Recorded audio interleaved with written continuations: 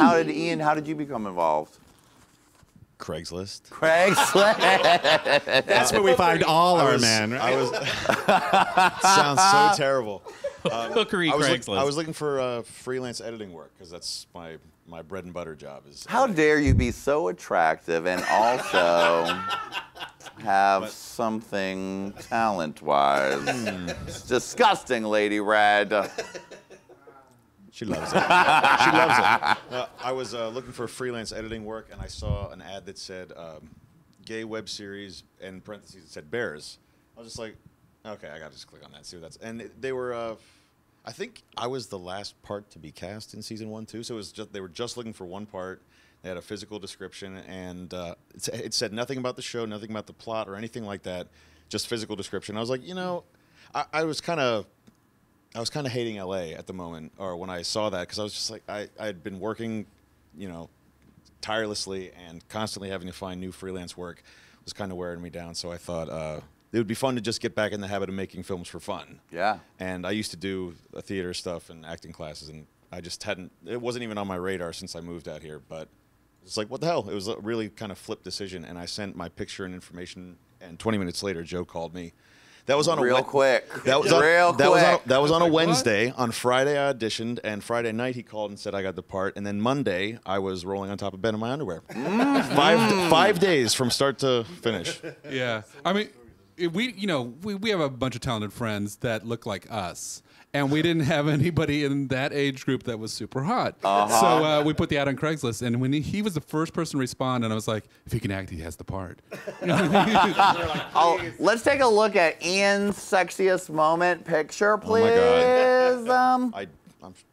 Oh. That's me in Hawaii. That's like my personal that was vacation. Just from Google image searches when I looked up Ian naked. You know, my mother pointed out what other pictures come up on Google image searches. And what are they? Oh, your mother. No, actually they're all gone. I flagged them and they got removed. But when she pointed out to me, it was very graphic. She's like, have you Googled your name recently and done the image search? I was like, no, I haven't. What is it? She's like, you should take a look. Are they your own graphic photos that were up there, or? This was before I learned never to have your face and other parts in the same picture. Oh, yes. So the celebrities double-parted grinder shot, scruff shot, growler shot is the two-part. All these pictures are like, 2006 or earlier, and they're still circulating out there.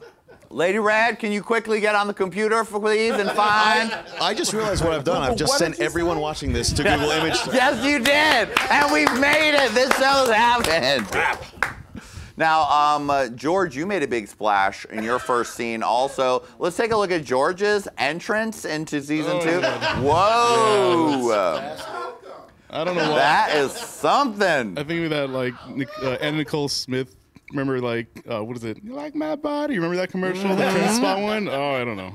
Now, are you an actor by trade, or how did you get involved in the show? Not really. I had done a short film about a year or two before, but and that did, like, the gay film circuit for a while. But this is my first actual acting, like talking and speaking and walking and without chewing gum and doing things. And yeah, so the guy, I think I was at a bar somewhere, and you guys were promoting season 1. You just finished with everything, and I don't know if you were selling DVDs or not, but I was just fascinated with the fact that they casted so many people that I know from LA, and I thought, oh, awesome, this is actually like a community thing.